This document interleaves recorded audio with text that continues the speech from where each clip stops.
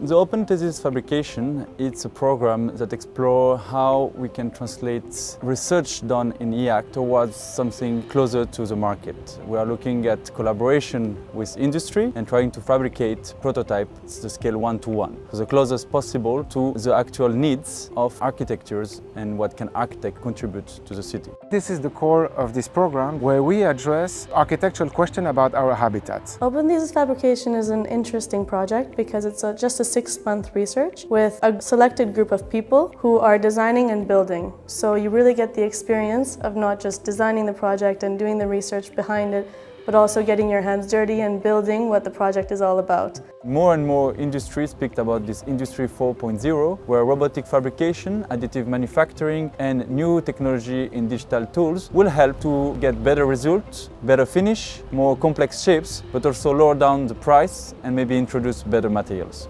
Suddenly we understand that these machines are all about making, they're all about creating, and they let us invent all sorts of new ways of making and also therefore ways of designing. We try to understand how, with the technology that we have available today, with methods that we have available today, we can speculate on how to continue to get our habitat to evolve.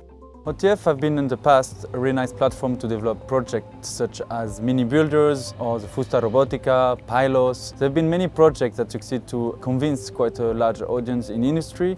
Mini Builder have been quite an exceptional one, where in 6 months students have been able to develop their own custom-made robots. Fusta Robotica was a project developed in TF where the robotic fabrication of wood was explored. In this project, students have been developing a design managing the shapes and the detail of construction to be both structurally optimized but also resistance to wind and catching really well the sun for the plants growing inside. Recently we have been doing a project constructing on top of the Pylos projects where earth was used as building materials. The 7 of us have designed and done all the research for a 3D printing clay project, which is actually a performative architecture piece for an entire building. Clay architecture exists all over the world and has all over history. What we do is we really optimize this material with some proteins and chemicals to allow it to be 3D printable and even stronger in performance. Now we are in the fabrication phase where we are fabricating about 50 blocks to build a wall that would speak the same language of the whole research through. We have this catalog of different aspects of this brick or this block, and how can these robots start to produce and manufacture and start building.